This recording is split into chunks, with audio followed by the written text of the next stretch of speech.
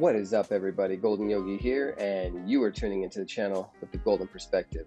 Today we are going to take a look at the week on-chain Glassnode Insights, week 32, 2021.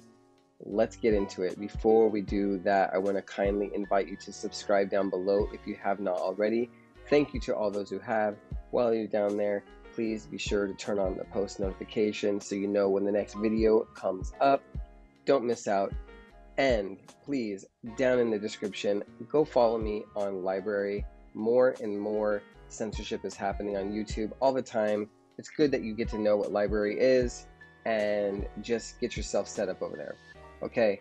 Also, please leave me a comment, any sort of idea, whatever. My one request is that you please be civil in your discourse. It's really easy. Kindness and compassion are absolutely free. And I truly believe that if we use them and we filter our thoughts through them, we can help make this world a better place. All right. Thank you so much for listening to that, and let's get into it.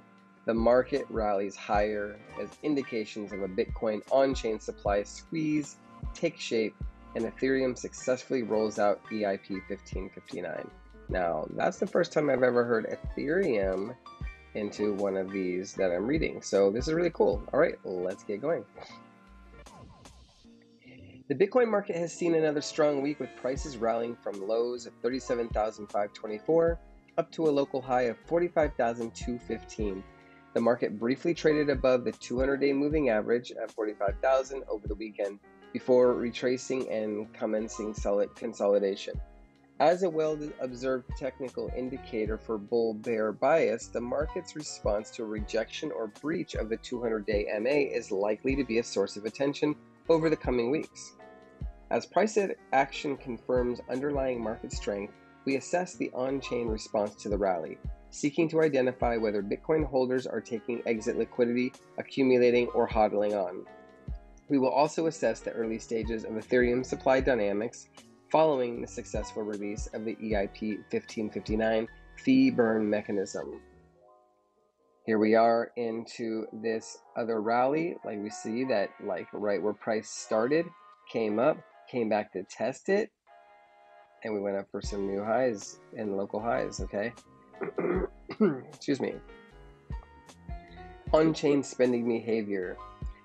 We start our analysis with the spent output profit ratio, the SOPR metric, which is a relatively short-range indicator presenting a view over the profit and loss realized by coins spent on-chain.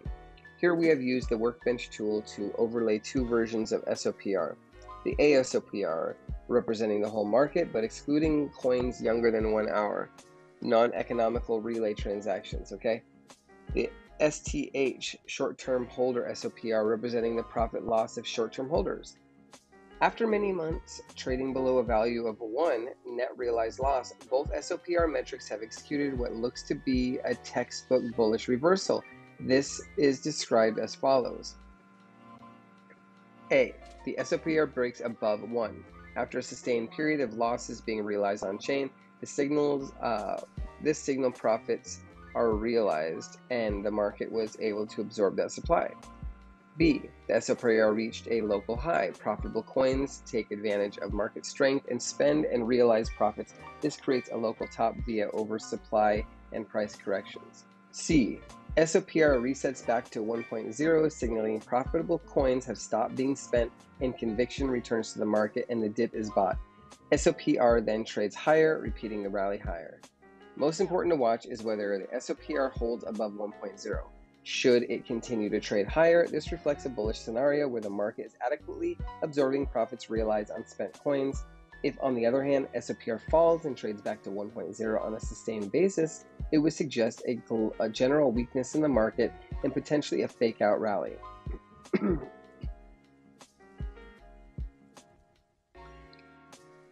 The spent output age bands demonstrate on the whole middle-age coins that are 3 month to 12 month and old coins greater than a year remain relatively dormant and are not existing the market since 2018. I think I'm saying they're not exiting the market since. Okay. The majority of spending in this cohort are younger and aged between 3-month to 6-month, representing bull market buyers. These transactors may be exiting or de-risking closer to their cost basis. Overall, this metric remains fairly bullish in that urgent exit selling by old hands does not seem to be occurring. The ASOL is a lifespan metric that generally confirms this observation. ASOL reflects the average age of spent outputs on a per transaction basis, no influence from coin volume spent. ASOL traded higher throughout Q1 and Q2 as old coins were distributed, eventually putting the top in around 64K.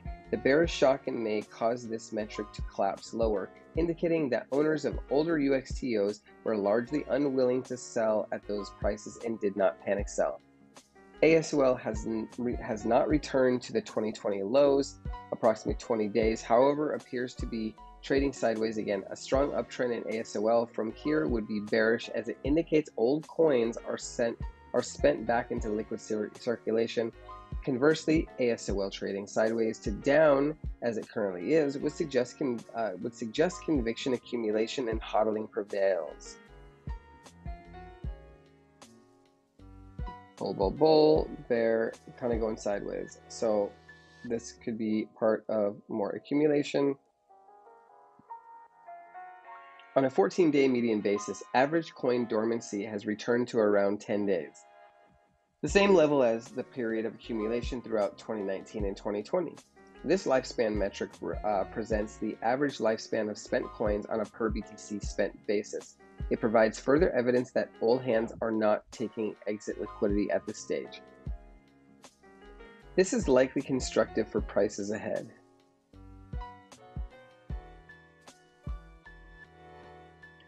Large transactions dominate. If we investigate the dominance of transactions by size, we can see a clear trend in play. The chart below shows dominance by on-chain transaction volume for values exceeding $1 million plus, around 23 BTC plus at 43.5K per coin. Since September 2020, the dominance of these large-size transactions has risen from 30% to 70% of the total value transferred. As the market traded down to the lows of 29K in late July, the 1 million to 10 million transaction group spiked markedly and increased dominance by 20%. This week, the dominance of 10 million plus volume followed through with a spike of 20% dominance, supporting the price rally. Given the lifespan analysis above suggests older coins have been largely dormant of late, this suggests that these large-size transactions are more likely to be accumulators than sellers, and is again fairly constructive for price. The other side of this equation, the chart below demonstrates, is a structural decline in small-size transaction dominance. Transactions of less than $1 million worth in size have declined from 70% down to 30 to 40% dominance. These two charts clearly demonstrate a new era of institutional and high net worth capital is flowing through the Bitcoin network since 2020. Supply squeeze assessment. A popular talking point of late has been the potential for a Bitcoin supply squeeze. Indeed, we have seen an extraordinary recovery of long-term holders, LTH, owned coins with total supply held approaching 12.48 million BTC. This is extremely similar to the volume of coins held by long-term holders in October 2020, before the primary bullish impulse started. This on-chain response is largely indicative of volume of coins that were accumulated in Q1 of 2021 that remain tightly held. It too paints quite a bullish picture for aggregate market conviction. Although do note, increases in long-term holder supply is a characteristic of bear market accumulation, and bull markets are the result of the squeeze supply forging in bear markets.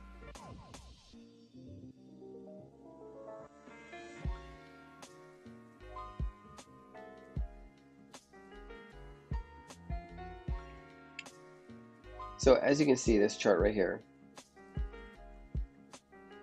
We have also shown the circulating and adjusted supply metrics. Adjusted supply accounts for the coins that are either likely lost or ancient and deemed extremely illiquid and unlikely to freely circulate. We have used Workbench to take the ratio between long-term holders and short-term holder held supply and the adjusted supply to see the proportion of the freely circulating coins owned by each cohort. By this metric, long-term holder owned supply has just reached a new all-time high of 82.68%. Note also the persistent uptrend in coins held by these long-term investors over time. Short-term holder-owned supply continues to decline, suggesting hodling and coin maturation is in play. Major supply squeezes have historically occurred when the short-term holder supply ratio hits 20%, often holding that level for some time, representing a significant constraint on freely circulating supply. The short-term holder supply ratio is currently at 25%, suggesting that a further maturation of only 5% of adjusted supply would put the market firmly back in historical supply squeeze conditions. To assess how likely the remaining 5% of adjusted supply is to be accumulated and maturing, we can inspect the HODL waves.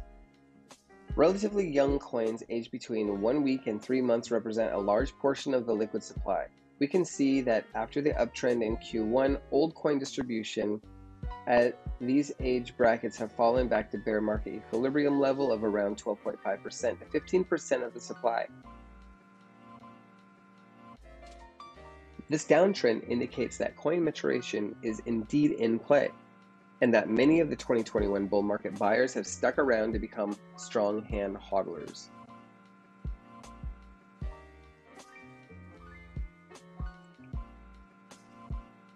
This is largely confirmed by observing the middle to old coin age bands 3-month to 2-year, which show a remarkable increase in supply from 35.7% to 47.5% of the circulating supply, not adjusted supply.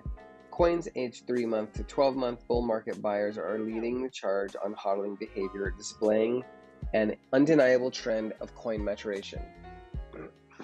Wow.